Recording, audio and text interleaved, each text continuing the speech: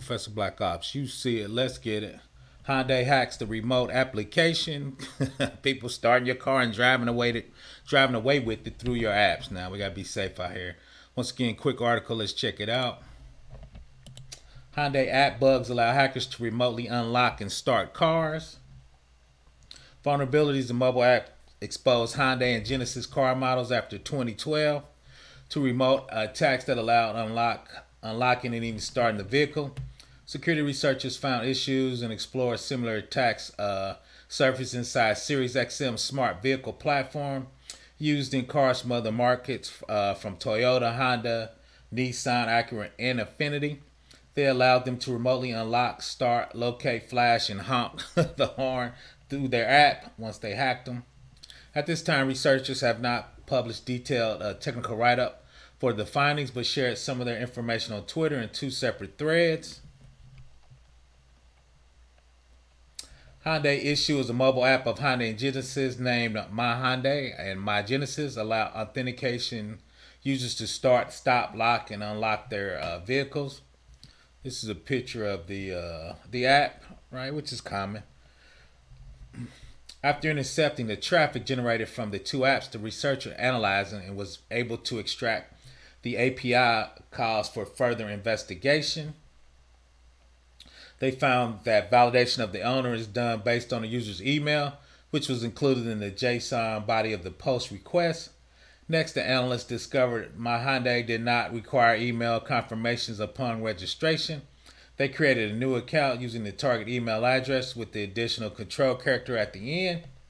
Finally, sent the HTTP request to Honda endpoint containing the spoof address and the JSON token, and the victim address in the JSON body, actually bypassing the validity check. So that shows you the client ID, the username, that's the access token. That was the question on response of the side. You can see the VIN number. All right, so they could just change that on the fly. To verify that they could use this access for attack on a vehicle, they tried to unlock a Hyundai car used for research. A few seconds later, the car unlocked. The multi-stat attack was eventually baked into a custom Python script, which only needed a target email address for the attack. So this is my man right here, Sam Curry. He did the research and did the Python script for it. The SiriusXM connected vehicle services a vehicle vehicle service provider used by more than 15 car manufacturers. The vendor claims to operate 12 million connected cars that run over 50 servers under a unified platform. And you can hack them all now. The Yuga Lab analysts found that the mobile apps for the Acura, BMW, Hyundai, Infiniti, Jaguar, Land Rover, Lexus, Nissan, Subaru, and Toyota use the SiriusXM technology to implement remote vehicle management feature. They inspected the network traffic from the Nissan app and found it was possible to send a forged HTTP request at the endpoint by only knowing the target VIN number. The response to the unauthorized request contained the target number, phone number, and address of the vehicle's details.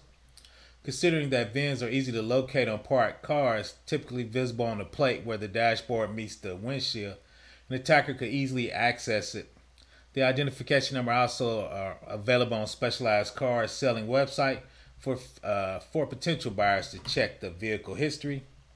In addition to information disclosure, the request can also carry commands to execute actions on the car. So that shows you the alert, the information call. So that's the response right there. That's the Python script that fetches all known data for the given VIN. Blippy Computer has contacted Honda and SiriusXM to ask if the above issues have been exploited against real customers, but has not received a reply by publishing time.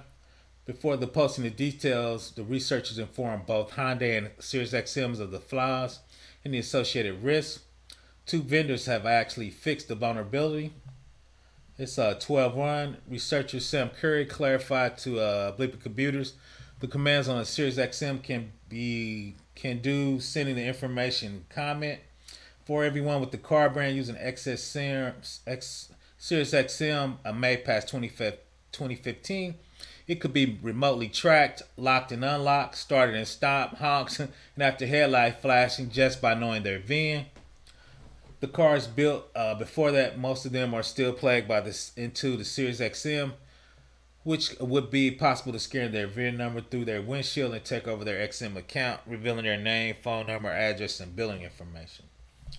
The second update on the Hyundai spokesperson shared, Hyundai worked diligently with a third-party consultant to investigate a purported vulnerability as soon as the researchers brought it to our attention. Importantly, other than the Hyundai vehicles and others belonging to researchers themselves, our investigation indicated that no customers' vehicles or accounts was accessed by others as a result of this issue raised by the researchers.